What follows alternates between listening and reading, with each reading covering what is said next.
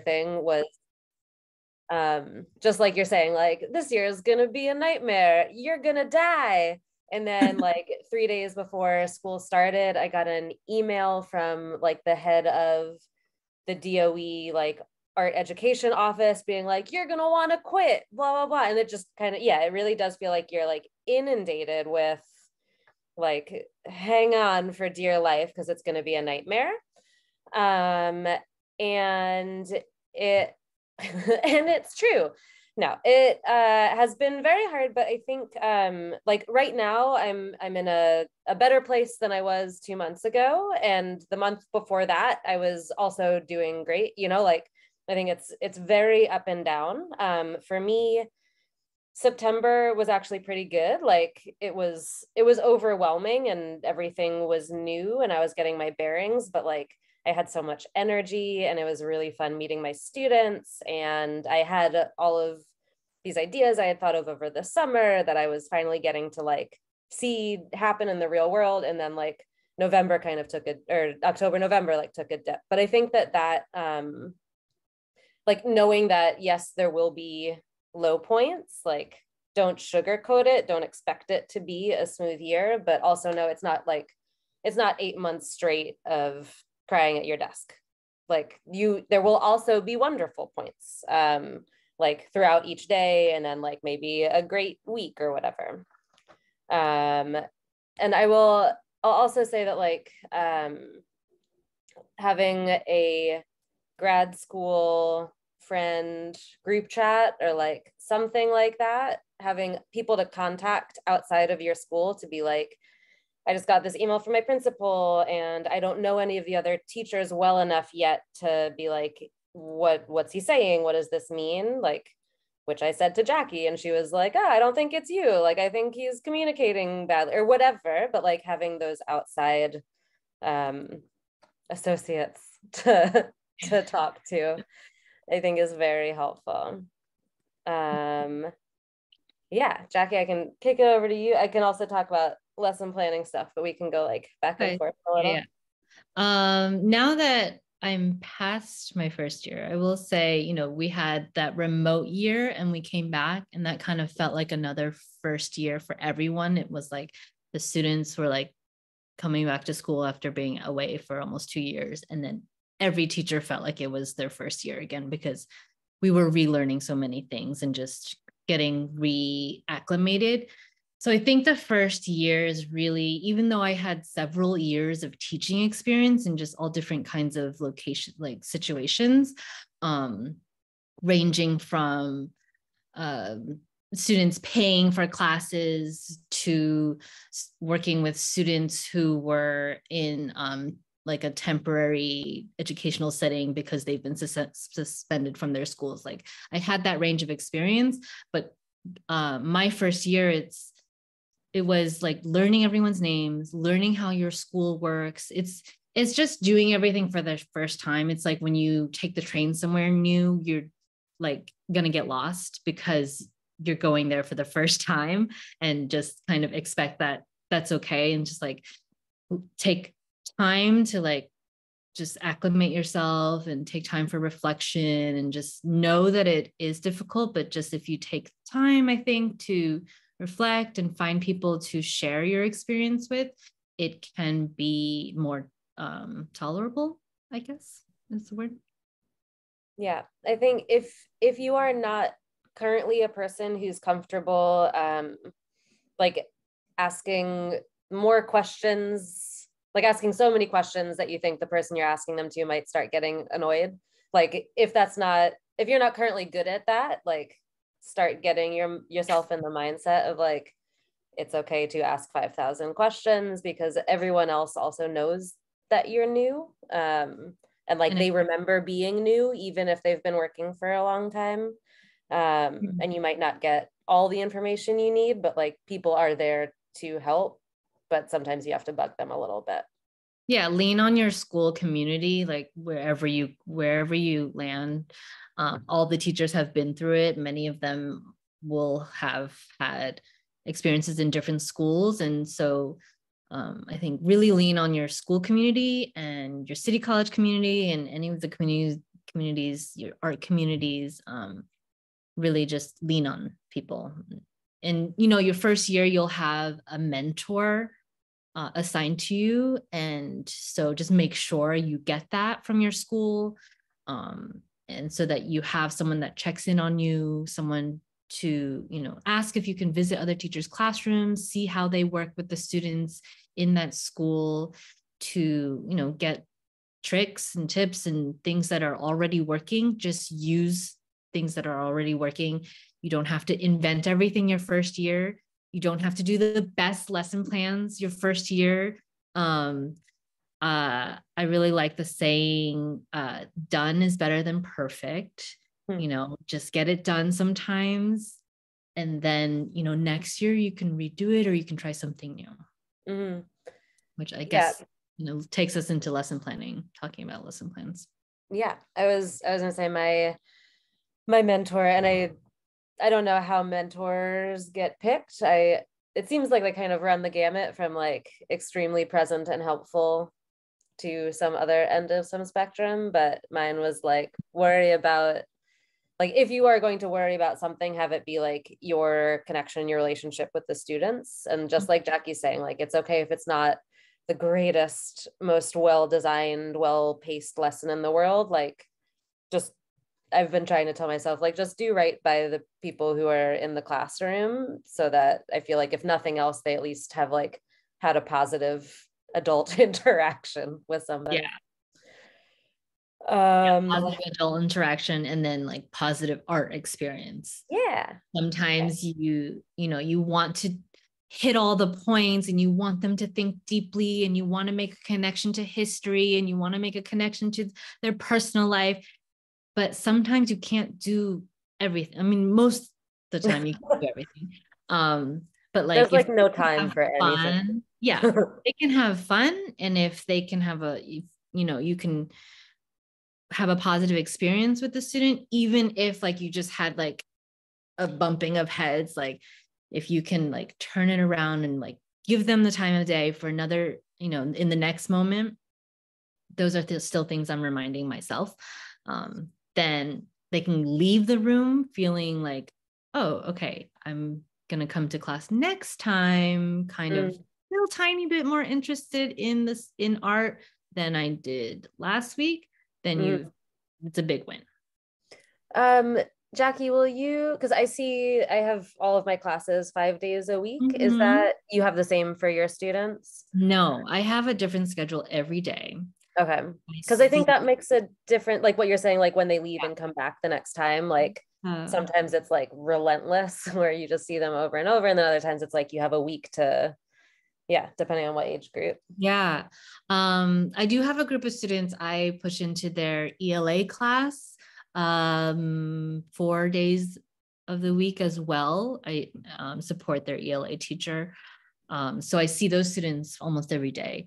And it can get really, you know, challenging when you're seeing the students every day. I know, Stefanie, you do, to like take that step back and kind of approach them with like a fresh, like, you know, every day is a new day, every chance, you know, it's important to like remember that, you know, I work with middle schoolers, so there's so many feelings all the time, and it's really difficult for us as adults to not like hold on to those feelings in the same way that, you know, preteens and teenagers do. And so really trying to let go of things and just remind myself that these are children and I have to give them a chance every time, even if they don't take anything personally. Yeah. Even if they did like said the worst, most disgusting thing to me or about me, I have to let it go, and it's not actually about me. I think we've swayed from lesson planning, but sorry. Oh, yeah. we've departed from lesson planning, but I don't know. I think it's all related. I was going to say really quick with the lesson plan piece. The lesson plans that you are like contractually, like this was new information to me, that you're contractually obligated to write like by like what the union has made you sign on for. They are not like grad school lesson plans at all. Like if you have like a learning objective, you have like like a rough outline of your activities, and maybe like this is how I've been formatting mine, and then at the bottom like some of the informal or whatever sort of assessments that I'm doing. I was told that that is like more than okay. And I think like within that kind of basic framework that like technically you are supposed to have that for every single day, Yeah. you can be as freewheeling as you want. Yeah. I've heard, from the union representative that you can have a lesson plan on a napkin. I mean, don't, because we're better than that. But if you have a plan, it's written down, it's there, then you'll be protected by the union. Mm-hmm. So like understand like those rights that you have as being part of the union, but then also each school has their own sort of not requirements, but maybe agreements that the staff may have come together to create like sort of norms across, my school has this. We have what every lesson plan should have. We have the way that we phrase our objective for our students in student-friendly language. And the first like task of the day has a specific title to it. But so like I think each school has their own requirements. So I think that's a great question you could ask if you're going on an interview. What each school sort of their standards are. And then for me, I just really try to keep lesson plans simple. I've learned it's taken me 5 years and I'm still trying to figure out how to keep things really simple. I always want to do so many things. But I found that one sort of feat is what is accomplishable for my students in a 45-minute period. Like one thing. Mm-hmm. One thing that maybe has like 3 steps to it, but one thing. Yeah. And I think one benefit too that like I must have some version of a daily lesson plan. A benefit is that it does help you to have a main idea each day. And then it's a lot easier when you have your class of 30 students and they're all at their different paces and different engagement levels to figure out like what is actually important to me that this student gets out of the day. And it just kind of, I think it sets you up for like a more flexible and responsive relationship with students if you kind of know like this is my one thing, and if you leave here with this one thing, then I'll feel good about the experience you had in class. Yeah, I think that like if you start from the end, like what do you want that student to leave with that day? It's easier to plan like, oh, we'll just do this. Get there, I'll ask them this one question. And I'll give you an example to get more specific instead of talking vaguely. I think a really good example I learned actually in my student teaching experience. I was at an elementary school and we were doing tempera painting. And I still do this with my middle school students. We did secondary colors on different days. And so one day it would be a green day, one day it would be an orange day, one day it would be a purple day. And like that day, the goal was for them to practice making green. We would mix different amounts of yellow and different blues, maybe throw in a teal, if everyone they need something else, have a little bit more to add, but you have that one thing. I want you guys to know how to make green and understand how green is made. And that's it. No flair, no extra stuff. Like this is all we're doing. And just keep it super simple. Because I think it took me a while to realize my students have like 8 classes a day. This is just one stop. It's like a lot. They have stuff going on at home, getting to school, transportation. The world is a lot. So one thing. Yeah. And it's easier on you. For real. Yeah. And then, and I know you mentioned creative control. And I think as art teachers, I don't know about you, Stefanie, but I think we have a lot of creative control. Like I almost too much basically, sometimes. yeah, like I think in the beginning, I was like, I can do anything. Oh my gosh, I want to do it all. Like, yeah. So I think as art teachers, generally we have we can pretty much do anything. So you really have to narrow it down for yourself on like, what do you want to do? What do you really want? Does the school like that you're working in, like, so when you start off as a teacher, right, you get hired at a school, right? And like, because I've heard or been told like certain schools, they have a curriculum set for you and you have to follow that. And then other schools, like you get to create your own curriculum and you have that type of like creative control. And so that's what I'm like worried about, where it's like following such a rigid, structure of doing things that the school wants you to do, but then it's like you have these other ideas that you feel like maybe a little bit better or for your students once you get to know them and things like that. That's something I worry about. And because obviously I feel like for those that are, from my experience, like in field work, working with other art teachers in schools, that's something that they have told me with their experiences as well, where it's like, that was very important for them to have, is that creative control, where, they were butt heads with certain like principals in a school that aren't really art savvy, I guess, and they don't really understand like the, creativity side and art side and the art world and things like that. So they're very quick to shut things down from like art teachers, their ideas and things like that they want to bring into the classroom or curriculum. And so like, have you guys faced that, or how do you overcome that? Or I don't know, like, I just find that troubling as an art educator. Thanks, Stefanie. We see you.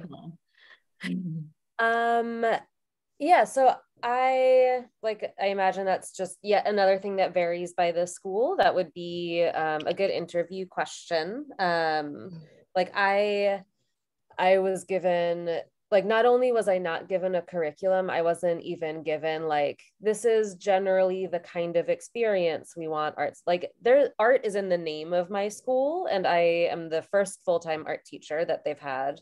And there's just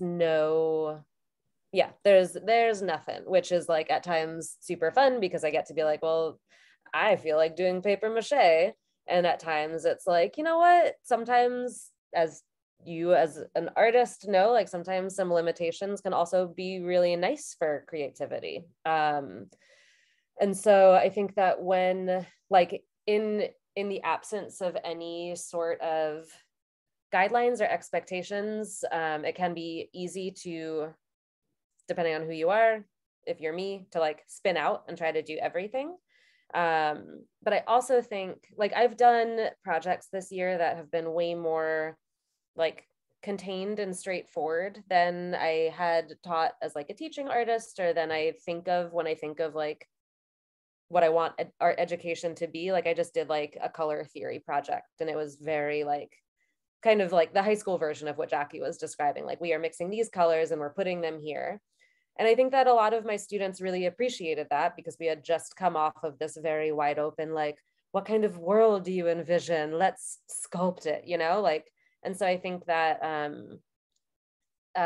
just remembering that, like, even if you do get to do whatever you want, it's still like there are 30 of them and there's one of you. So it's still ultimately like figuring out what's going to work for your coworkers who are children. Yeah. And what they want, and kind of meeting them, of course, like, we always talk about meeting them where they are. And I think that's true for the school community too. It's like meeting the school community where they are at with art.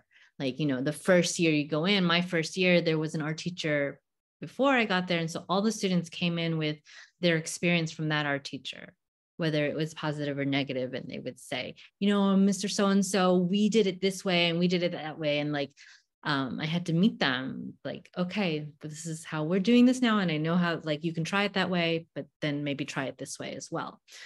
give me a chance too, and I'll give you a chance. And I think like, so for me, my first year was very open.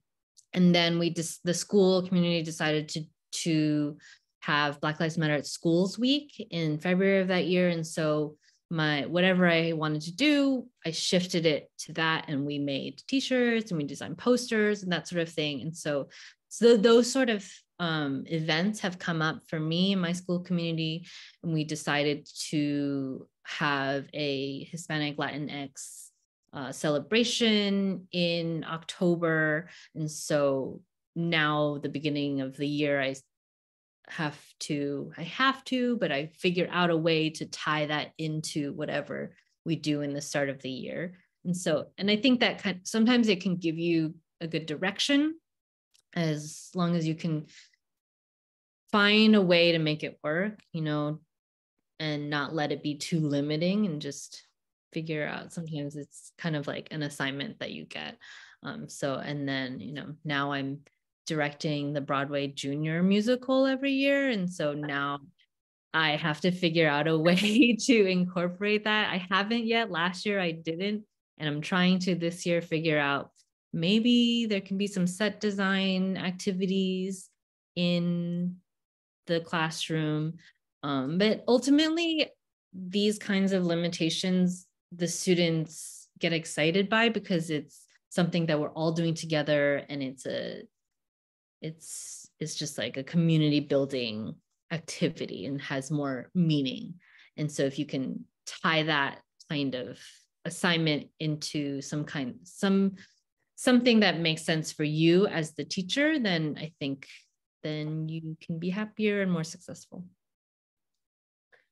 Paula, do you want to jump in? Yes, I would love to. Hi. Hi. Good to see you. Good to see all of you. So I am a first-year teacher. I graduated in 2020. I barely had any student teaching because of the pandemic. I had like 1 month or 3 weeks of like in-person student teaching, and then I did the online, which was not good at all. It was a joke. I don't come from education background. I studied film. I was working in filmmaking. I don't have a studio arts background. I did this master's. I learned a lot of really interesting stuff. But honestly, I came out, graduated. I don't know how to make lesson plans. I don't know how to make them. I don't know how to make a curriculum. I don't know how to do student management. It's been a nightmare, to be honest. If you're hearing me in the program, in the department, the heads, whoever, please fix this. I don't even know where to start. I started working in the DOE last year, 2021. I worked 2 months and then I quit because it was a nightmare. And then I was like, you know what? I'm gonna be a teacher assistant.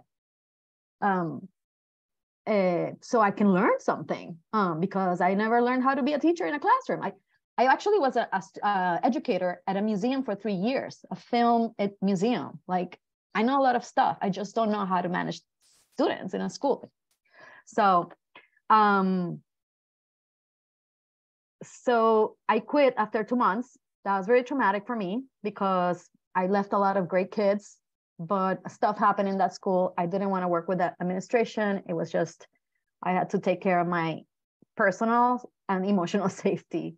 So I was like, well, I don't know if I'll ever be able to go back to the DOE, but I can't not do that right now. So I found a job through a friend in the program, which was great. Another friend of mine who graduated from this program, and she was working at a charter school as a teacher, and I became her assistant art teacher. And that year I learned a lot, except that she left after like 3 months. She had some personal situation. She had to leave. So again, I was like, oh my God, I'm not like assisting an art teacher. So somebody else came in. They actually asked me if I wanted to apply for the job, but I was like, no, I don't want to take extra responsibility if I'm not ready. I really, like, there are no shortcuts for learning this experience. There are no shortcuts, really. You just have to do it however it's going to happen. So I finished the year. I had another, I assisted another teacher, which he was really good at managing. So I learned a little bit from him, but he wasn't an art teacher. So, and then in the end, at the end of the year, I decided to apply in the DOE again.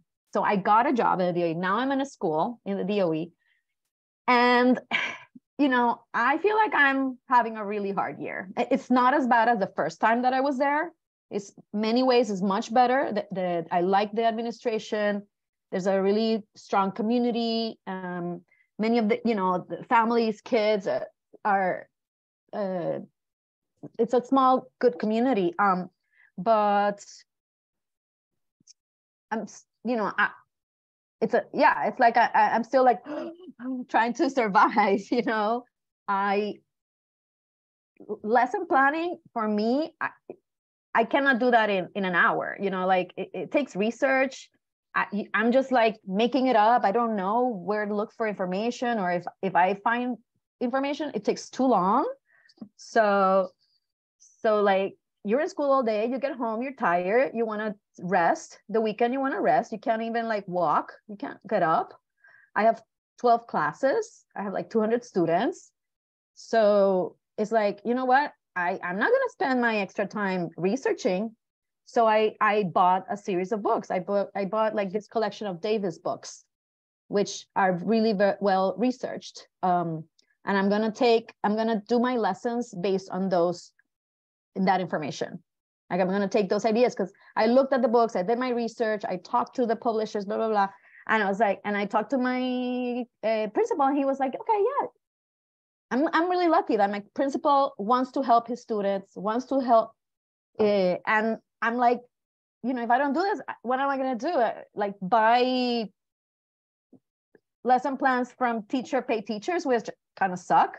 Like, or am I going to spend all weekend writing lesson plans? No, I have a life. So that's what's going to happen. There are many people I need to thank. I need to thank my mentor. I'm really lucky that I got a good mentor, except that she's not an art teacher. So she's good at teaching me other things, but I still haven't like I haven't really worked with an art teacher ever. I mean, I have, but like many interruptions. I don't want to make this like all about me. I know everybody, you know, I want to hear other stories, but I just wanted to tell you a little bit about my experience. So you can help me because I still need help. Jackie was saying some good stuff about making the lesson plans very quick and short. That's great. I didn't know that.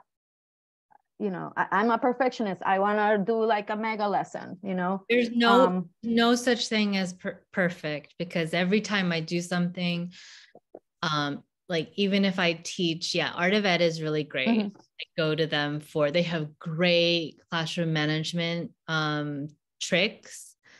But yeah, there's no perfect, you know. I teach my 11 classes and I generally do the same lesson plan for each class, but I change things as I go along. And, you know, the first class that gets that lesson, it sometimes is a hot mess. And I'm like, this did not work. I need to throw it away. We need to do something totally different. Never mind, we're not doing printmaking this year, but like, however I set it up, it's just not working. Let me just go to something else, you know? I have just two more things I wanted to add before Sure. Out of all the classes, I have maybe like 5 that are great. They're all that's great. Love everything perfect. I get along so well with these kids. They are mostly of the bilingual classes. And that's great. I just got an observation last week from my assistant principal, and she gave me a lot of great feedback. So I'm doing something right. So finally, it's like happening. I'm gonna pause you there. just say like, really take time to like, you have, time for yourself. When you do have time for yourself, take time to reflect on like what is going well. Like you have, if you have 5 classes that are going well, that's amazing. That's like half. I have one that like goes well most of some of the time, but not like that's one class out of my 11. Okay. The other ones, they're like generally a hot mess most of the time. But like if you have 5, that's really great. So really lean in on the things that are going well. Like figure out like what are the little things that you did that day that went well. So I'm gonna tell you, and I want to share it it might be helpful for other people. I have to thank I have another mentor who is an art teacher. I signed up during orientation in a DOE mentor program for new art teachers. So it's by Zoom. So I meet her once a month with 3 other art teachers and the mentor. And then in just one session, she asked us, what do you think is more important?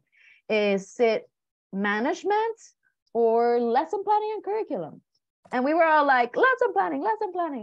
And then she's like, no, if you don't have the right procedures and routines in place and organization in your classroom, no lesson plan is gonna work. Doesn't matter what lesson plan it is. So after that was in December. So this year I changed many things. I did many things that I should have done on the first week of class, which I didn't know because nobody ever taught me that I had to do that. So I did all these things and because students like repetition and routines and they expect it. And when they don't have, well, not all students, but many students, when they don't have that, they go a little crazy, like they get restless and bored, and they can, that's not good.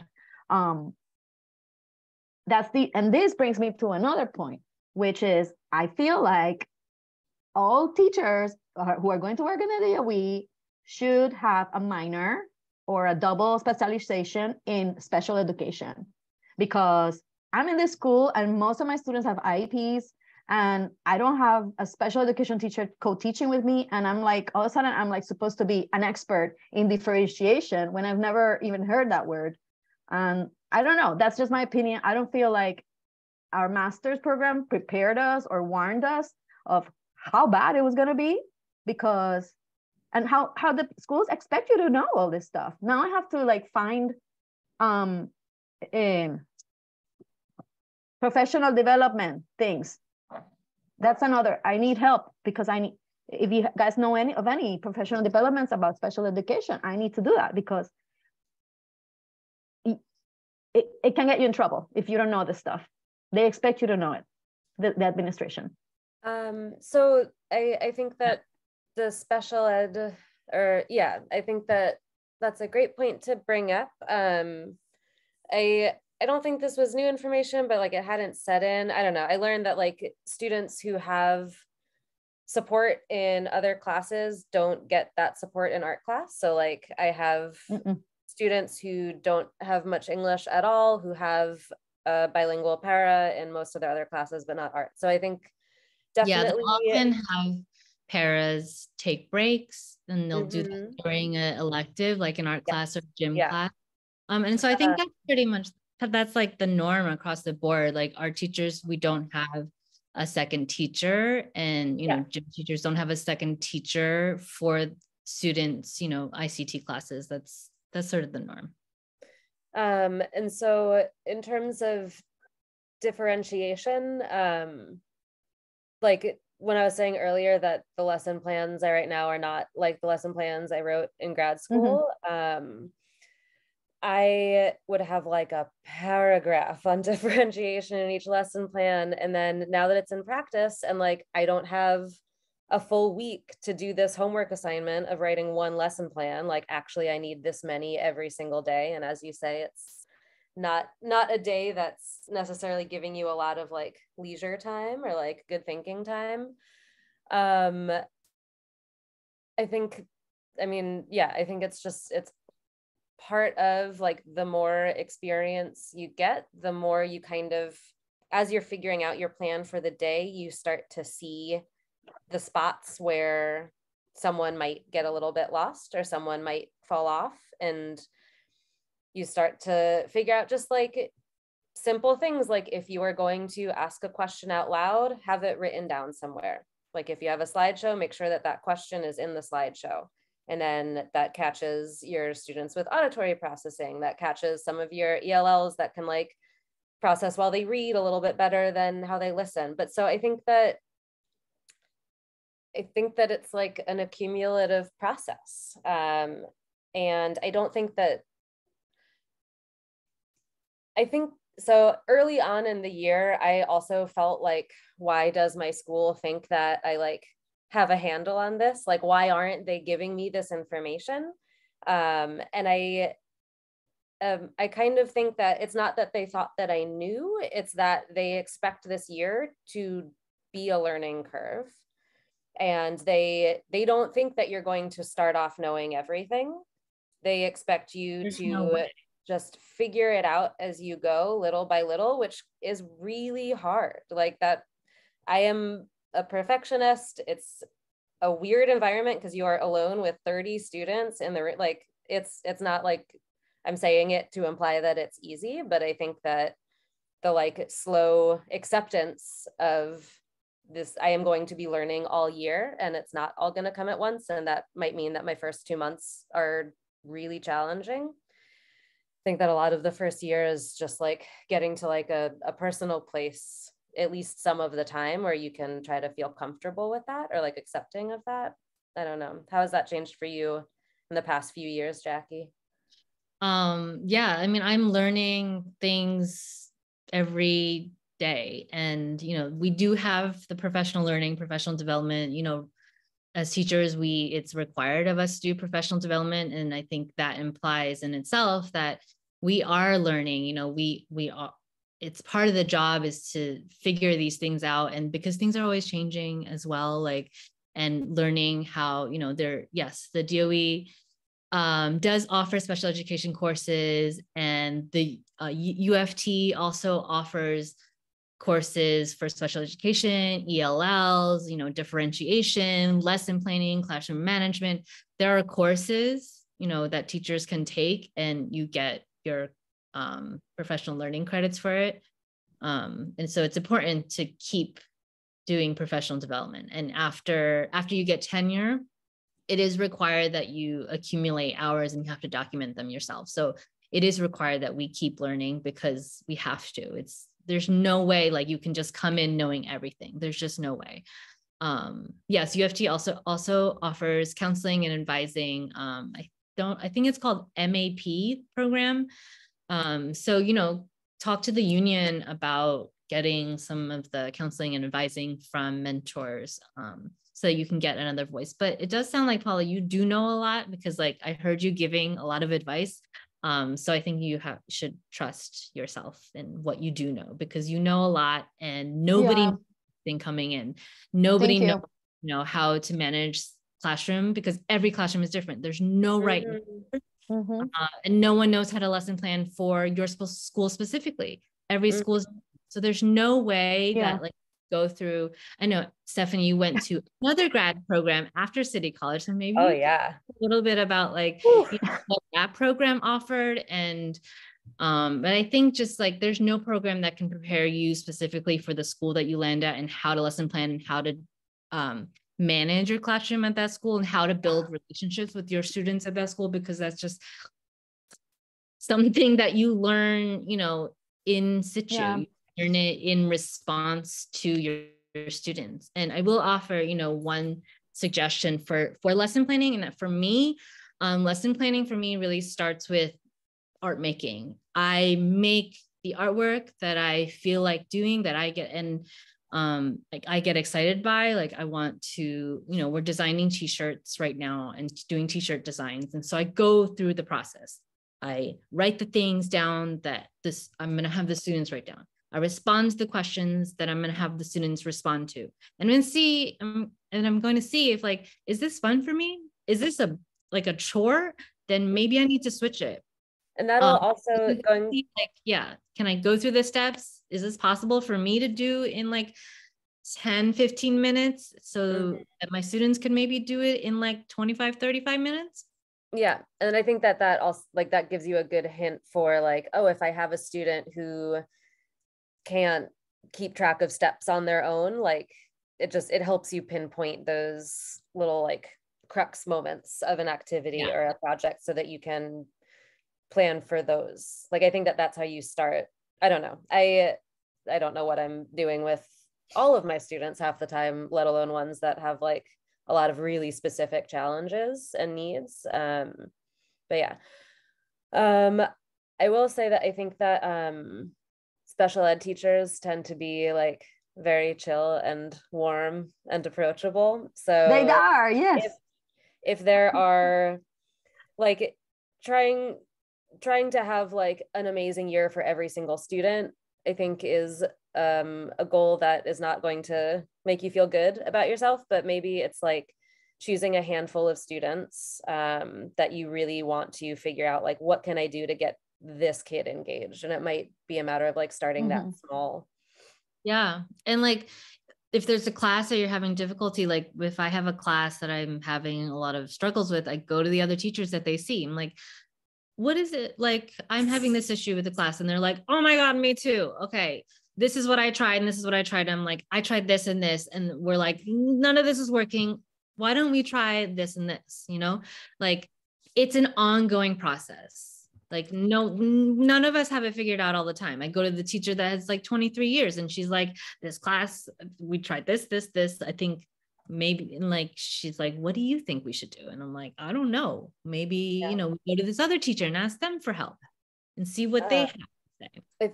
If you, so just like you say that you have these 5 decent classes, like if there's a class or 2 that like is just bumming you out every single day, maybe that's a class that you ask either your mentor or just someone that you're comfortable with to come and observe you. Not an AP, but like, I mean, as far as I understand, that's what your mentor is there for, like to come and like, they'll be able to see the things that you can't see because you're just too in it. Yeah, I've been, thanks to my mentor and to the assistant principal, I've been working on this because we're like trying to figure out like, what can we do? So it can improve. And I'm going to be, my mentor scheduled observations, intervisitations with the teachers of these like more difficult, challenging groups. And then, so that's my plan. Every prep that I have, I'm going to go check out other teachers and to see how they work with the students. And that was another advice from my AP.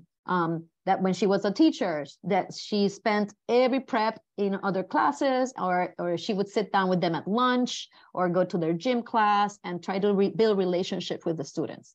The thing with me is that I only see my students once a week for 40 minutes. So we haven't had a good time to build relationship. You know, like most teachers, they see them like at least 3 hours or 2.5 hours a day.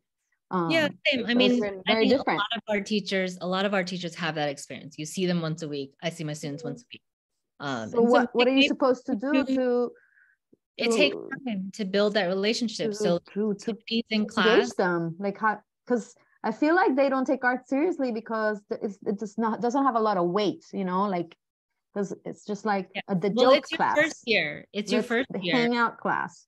My first year was similar, you know, like the students are testing you.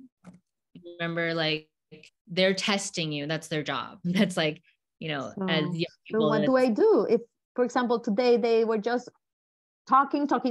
I couldn't even get a word to explain the lesson. So do I just stop and just don't teach? Like I can't, like, I don't like screaming, as I don't think that's effective.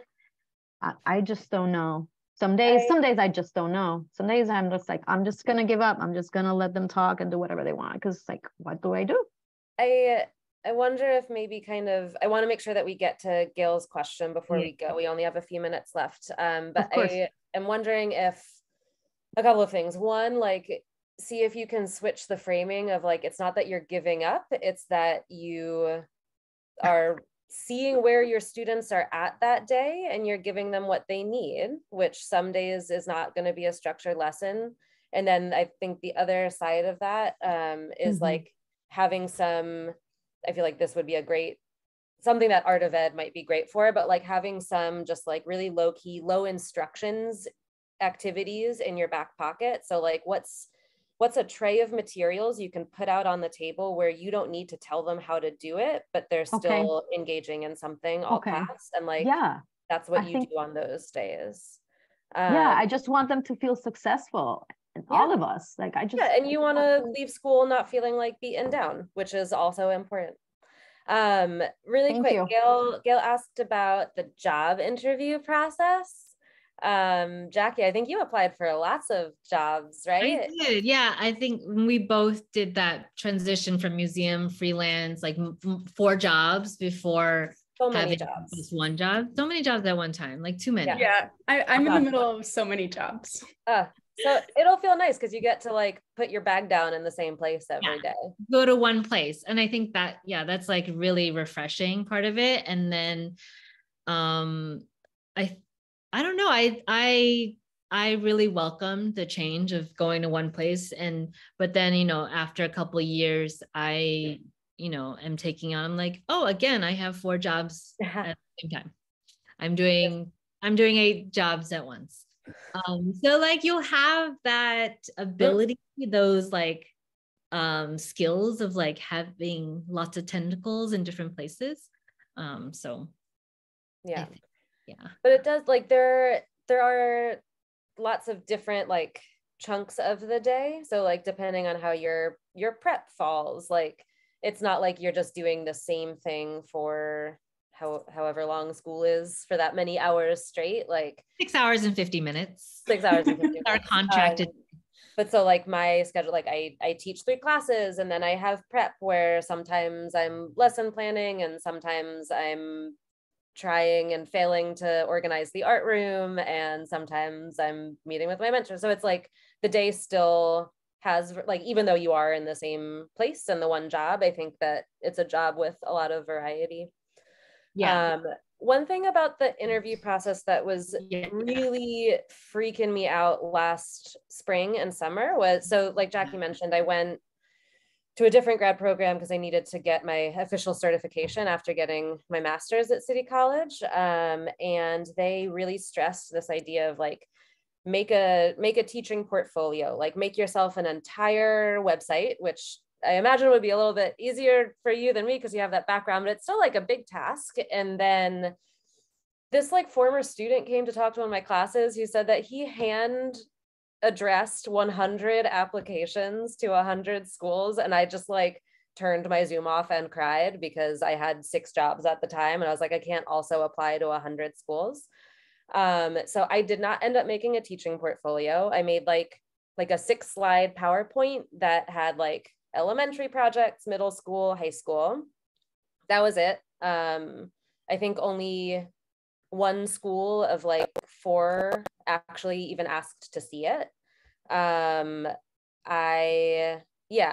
ended up going on like a handful of first round interviews, or like way more first round interviews, which were like 10 minutes long on Zoom. They were insane. They were like no job interview I've ever had because the principal is so rushed and they're just like, who are you? What's your deal?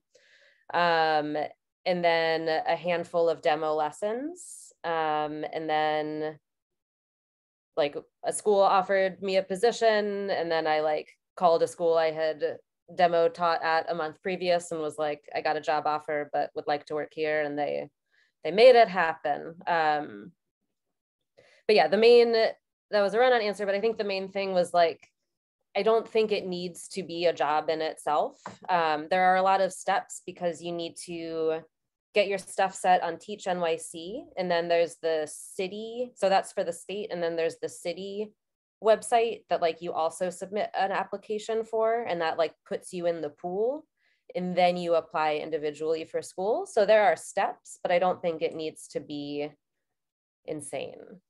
Okay. I know that during this student teaching process, which I'm doing this upcoming semester, I'm going to learn about the Teach system and how that works. So I know those details are coming to me, but I don't know about it yet. So like when you got in there, got your stuff all set up, did people come to you or you were applying to them through this, I'm glad you asked. I kind of forgot that, yeah, I would have sometimes schools reach out. A lot of them were in the Bronx. I think that it's a little bit harder to get people in the Bronx, or just fewer people are applying for jobs in the Bronx. But yeah, so I would have principals reach out to me. But I think that all the schools that I actually demo lesson taught at were ones that I had applied to.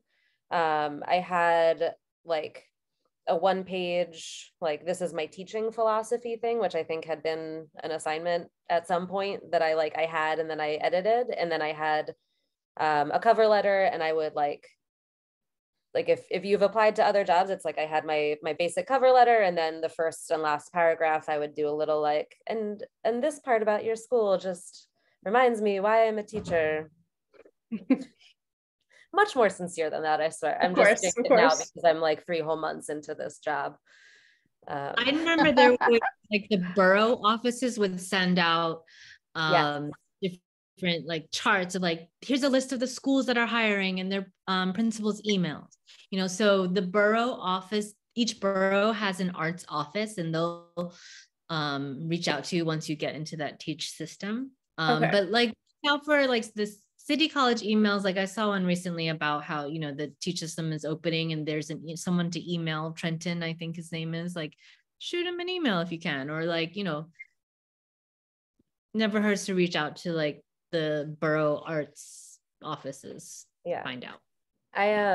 One thing that I did at the school where I'm currently working, where like sadly no longer the principal, but the principal that emailed me was just like the best, and I immediately was like, I have to work here.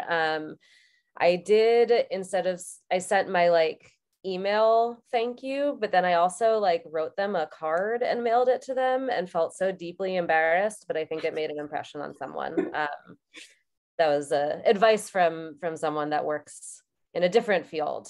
But I think that like when you do find a school that feels like a really good match, embarrassing yourself a little is always a nice touch. All right. I'm reading the chat. Great, yes, thank you. I appreciate it. Resources that were shared. So I'm actually going to compile all of the resources that have come up in the chat, and I'll send them out in an email so that we all have them. This has been such a great conversation. I know that we could go on for a lot longer talking about this, but there will be more coffee and conversations that we have. We have like, I think 3 more scheduled, so you'll see those in your email. And I just want to thank Jackie and Stefanie again for having this conversation. I think it was really rich. Thanks. All right. What is your name? Yes, you might have missed me. I'm Ife. So I am working as a program assistant for the art ed department. I'm also an art educator. I've been in education for 18 years, including classroom teaching and nonprofits. Hi, great to meet you. Okay. Well, thank you all. Thank you so much for listening to me. I do love teaching though. I love art. Don't get me wrong. I'm just... It's a lot, don't worry. Thank you for sharing, everyone. Thank you for all the helpful information and resources. Have a lovely evening, everyone. You too. Thanks, see ya. Bye.